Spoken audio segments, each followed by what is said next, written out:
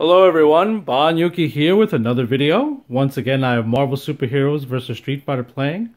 And the reason why I have it playing is because I am showcasing the OSSC in Line 5X mode on a new television that I just picked up.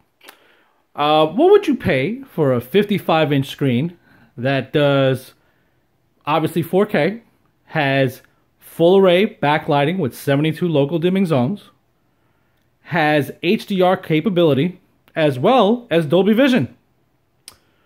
Also, with a measured input delay of 14 millisecond in SDR and once again 14 millisecond in HDR. Being able to do 444 at 4K 60. How much would you pay?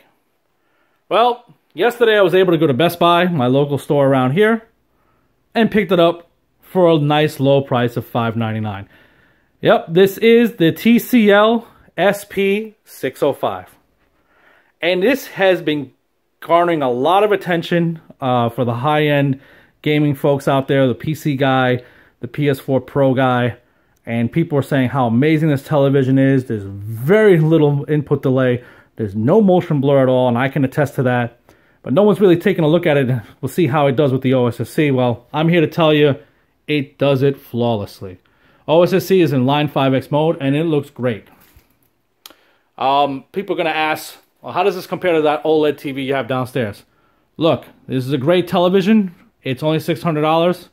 The OLED's going to be a superior image. But not everyone has $3,000 to just throw around. I have to, we all work, and we have to realize that some things are not in our budget. This is a TV for the upstairs for me, but I can see where someone can put this as their primary screen and be very happy with it. It has all those features as I mentioned before, and it looks great not just for games, for movies as well. I was able to try out a 4K Blu-ray last night, and I was very, very impressed how good the image was. This destroys the Vizio TVs that I've had in the past, but then again, this is 2017. Vizio was the king of the castle from 14, 15, midway through 16, and now 2017, TCL, company I've heard of before, but I never really dealt with any of their products. They always have those built-in Rokus, and I must say the built-in Roku on this television is quite nice. I could actually use my cell phone as a remote, kind of like how the Vizio and the M series of 2016 came in with a tablet. You could do the same thing with the remote on here with the Roku built into this TCL. So overall, this TV is great. Motion blur is barely there. I mean, you could take a look at it right now. I mean, YouTube compression is probably going to do some damage, but the scan lines are there. It looks clean. It looks crisp. Not a big cabinetry behind it.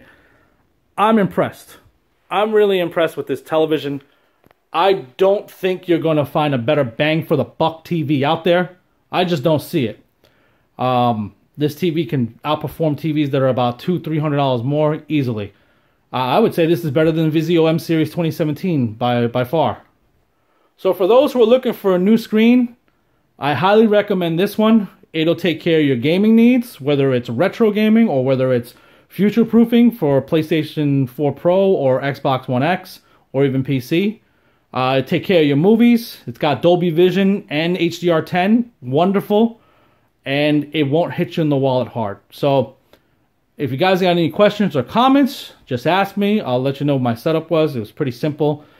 Like I said, it does have very low input delay, so this is excellent for gaming, and it has all those wonderful features that the high-end televisions, are touting now.